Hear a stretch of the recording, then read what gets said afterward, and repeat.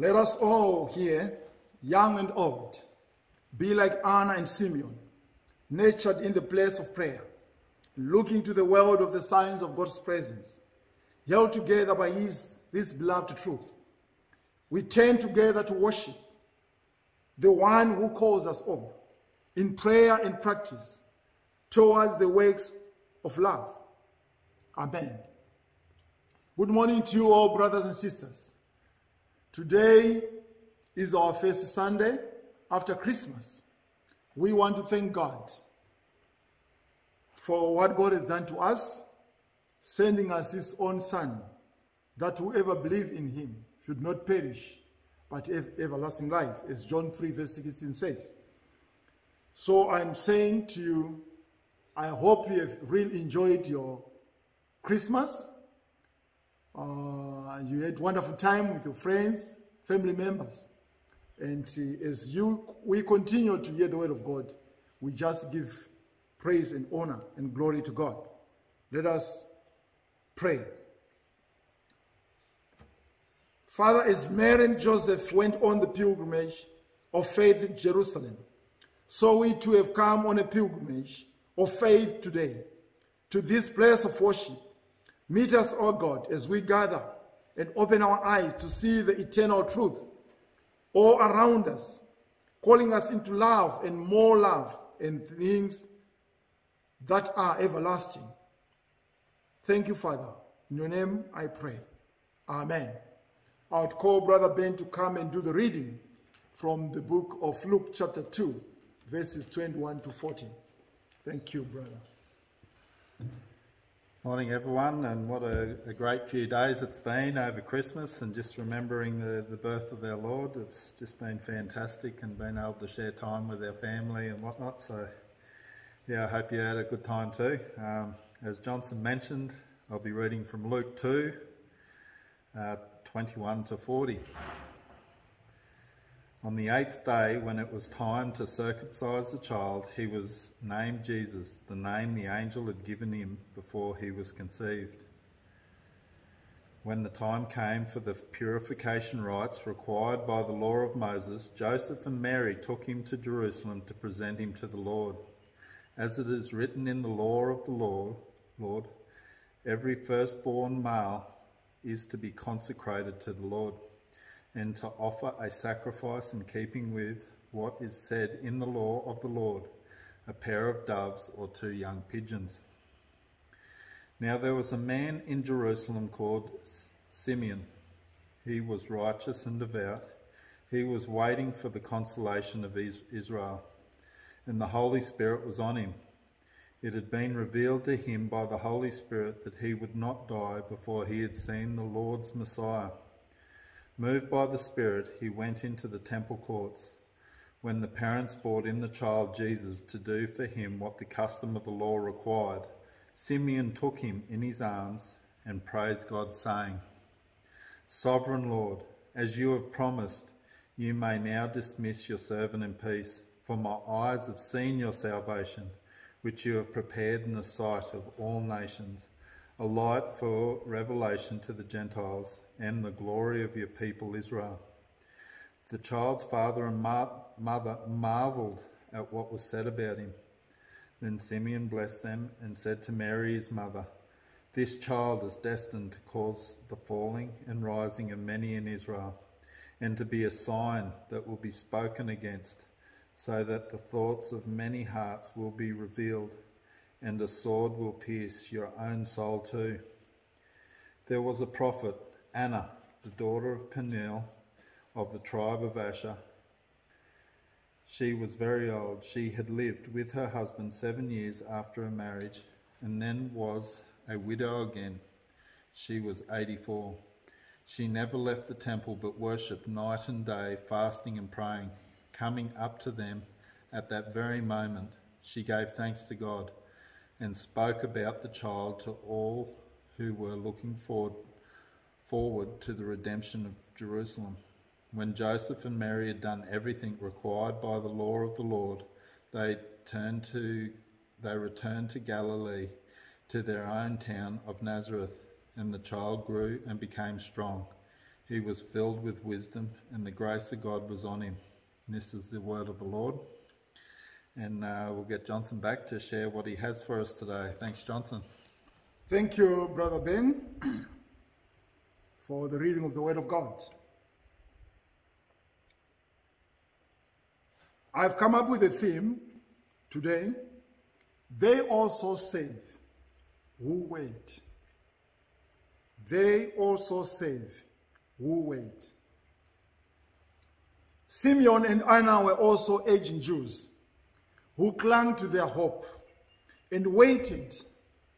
Luke tells us that Simeon and Anna lived in Jerusalem and were among those who looked expectantly for God to come in power to save his people. Who believes that a God who can save will not leave the synagogue forever empty? Simeon and Anna believed that a God who can save would not leave the chosen people forever empty. And so they did what they could, and they waited. The New Testament scholar Raymond Brown gives us the best translation of Luke's description of them. Simon was upright and devout, waiting for the consolation of Israel. Anna never left the temple because day and night she worshipped God, and fasting and praying, for she was among those waiting for the redemption of Israel. It is never easy to wait for anything of importance. For Christmas, for the plane carrying the one who loves, for the morning to relieve the sleepless night, for the healing word in a bitter argument, for the toilsome task to be done, for the labor to be over and the child to be born. For death, it is never easy to wait. Waiting is always difficult. It is hardest of all to wait for God. Not man could bear its harsh discipline. Not man can attain its delicate balance of action and hope. Not man can achieve its deep wisdom. Not man can endure its long and dark hours. Therefore, since the demands of waiting for God are so great, there is always the temptation to transform waiting for God into something else, something less. Whenever we are waiting and waiting takes long, people end up doing something. I've heard and seen people who have been waiting, maybe for their partners who have gone, maybe abroad, who have gone somewhere doing mission work or whatever. And these partners end up engaged in other relationships because they could not wait any longer. So waiting always brings at the end some different dimensions. There are some who could change waiting for God into passivity. It is God for whom we wait, they say. So nothing can be done until God comes. Nation will rage against nation, and there's nothing we can do about it. We must wait for God to bring us peace. The poor will always have with us, and it is God who will take care of them. We live in an evil and unjust world, sad but true, and we must wait for God to set things right. But waiting for God is not like sitting in a darkened theater, idly waiting for the movie to begin. Waiting for God is more like waiting for an honored guest to arrive at our home.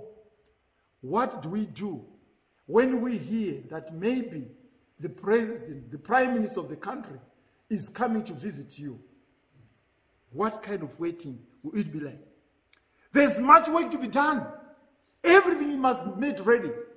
Every sweep of the broom, every pressing of the door, every setting of the table is done in anticipation of the needs and wishes of those who are to come. Because we have heard that the prime minister is going to visit you. You make everything to look very good. From the outside, from the garden. You even look at your neighbor's places to say, do they know who is coming? Why is their place, their garden like that? You seem like you should have told them to say, please guys, can you make up your garden? Because I've got an important visitor coming, who is the prime minister of the country. King Martin Luther King knew that complete justice must wait. await the coming of God. That was the theme of his final sermon, in which he proclaimed, I've been to the mountaintop, I've seen the promised land. But he was persuaded that while we wait, the time is always ripe to do the right thing.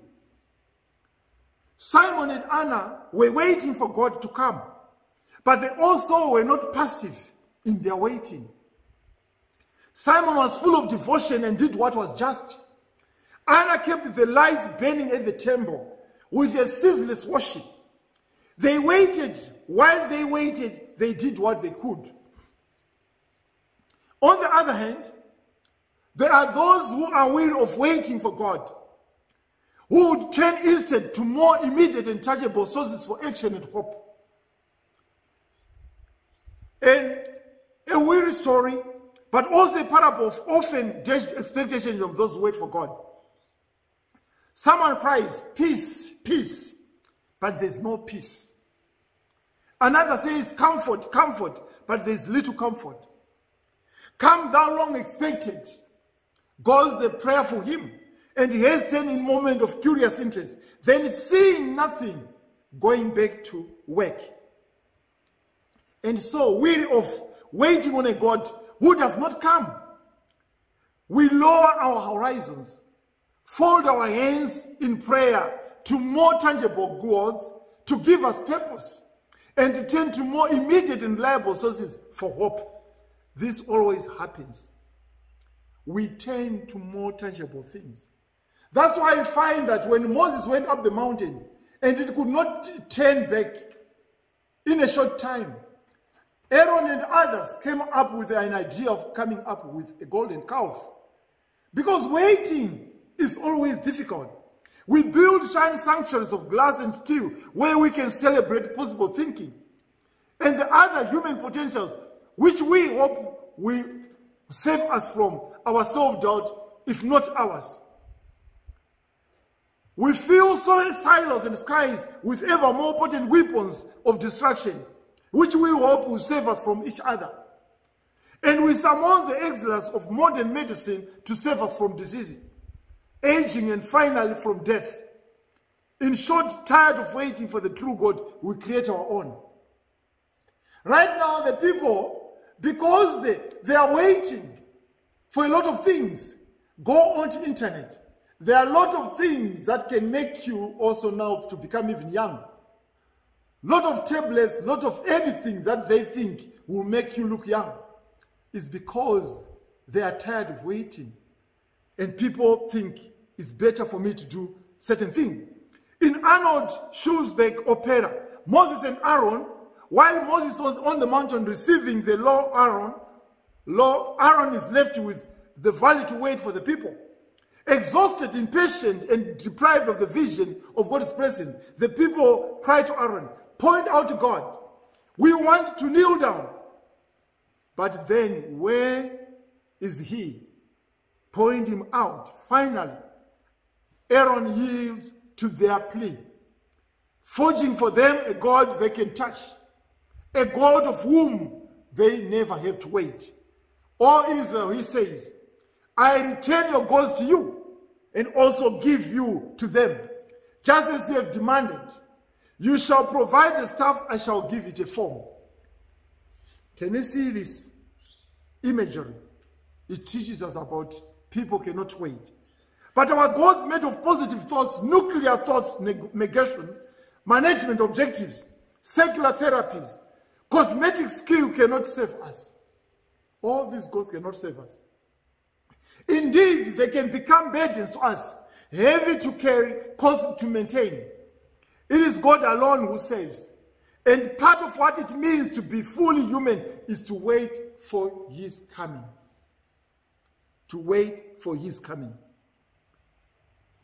Jesuit priest William F. Flonch has observed that there are two kinds of waiting. One kind waits because there is nothing else to do. The other is born out of hope, the decision to engage in the hopeful kind of waiting is one of the greatest human acts.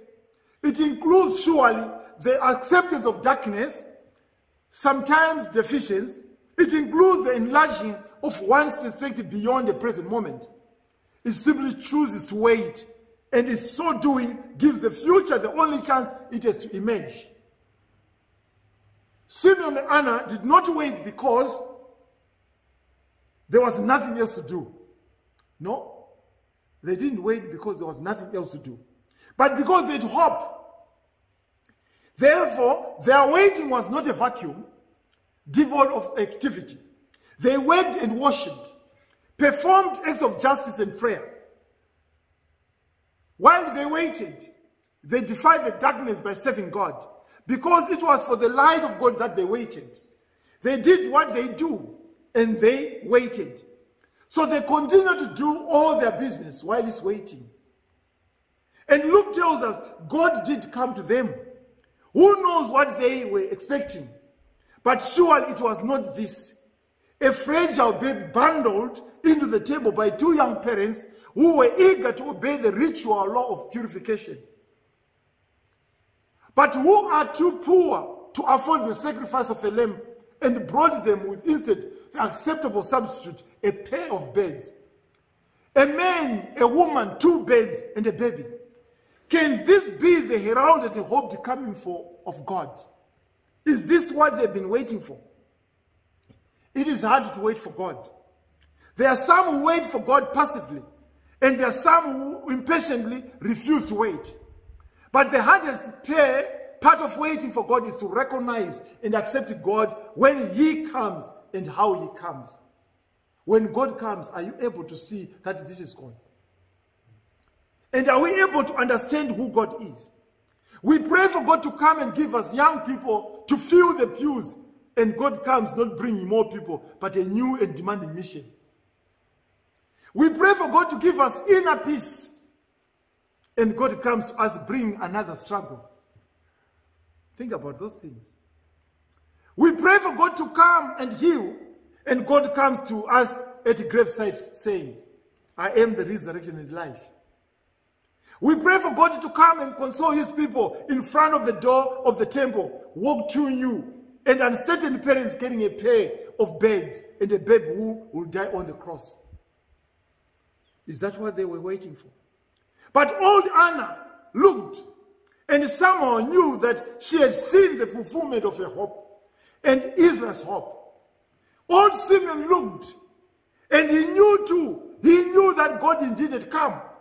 And he also knew that this coming of God, like all of God's coming, both met human need and defiled human expectation. That it would bring both salvation and demand great hope and great cost.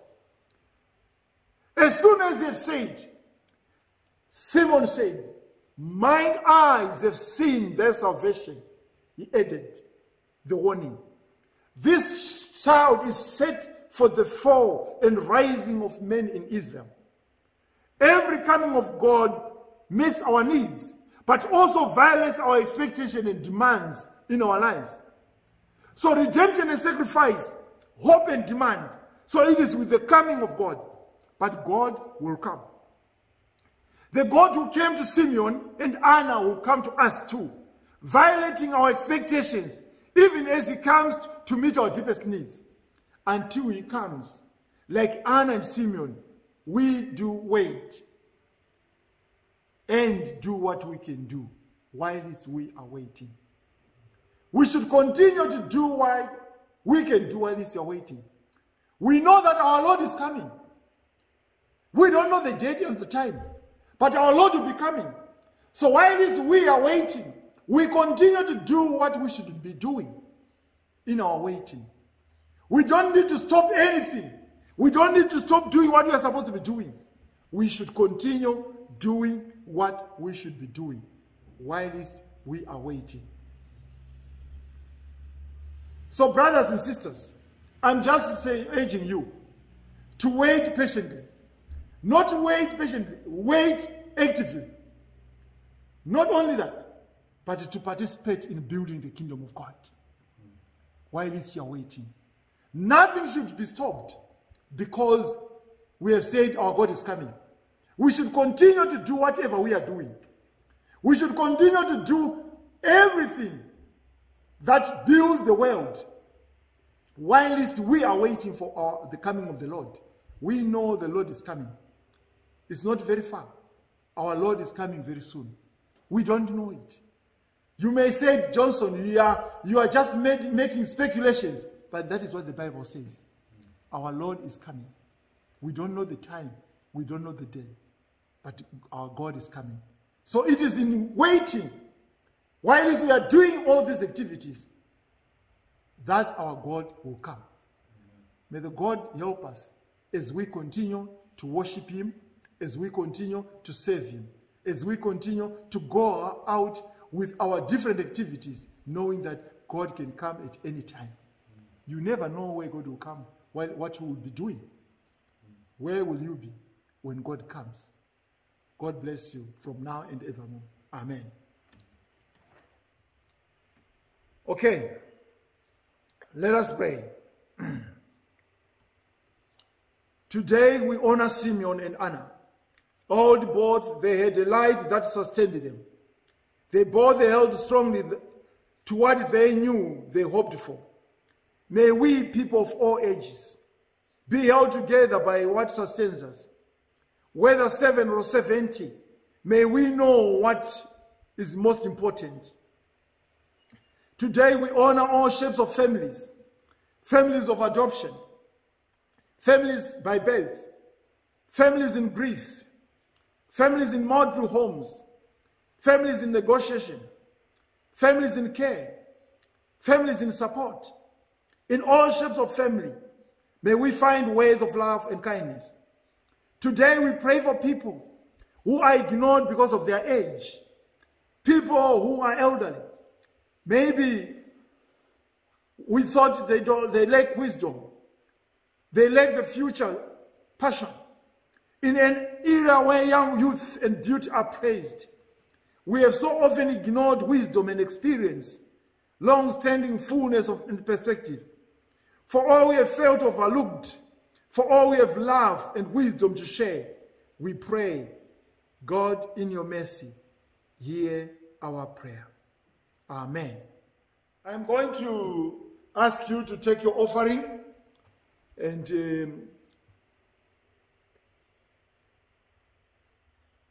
you try to use all methods you can use, but I hope the most easiest one could be the electronic one, where you can deposit your money from your computers or from your gadgets into the church account, and the account will be given to you below.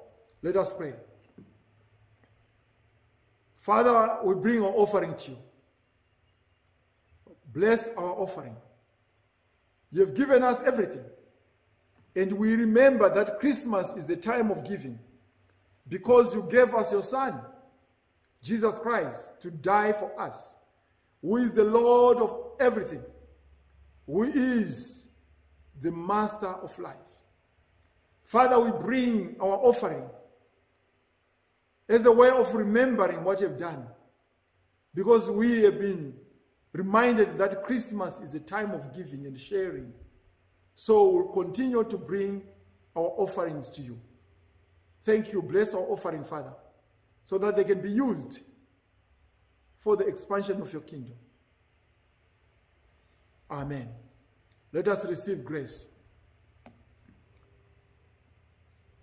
Lord, your faithful servants, Anna and Simon, it's dreams and visions that sustained them into their old age. Enrich us with all visions and dreams that sustain us from one decade to the next, so that your eyes might always be bright with the life that we will see all around.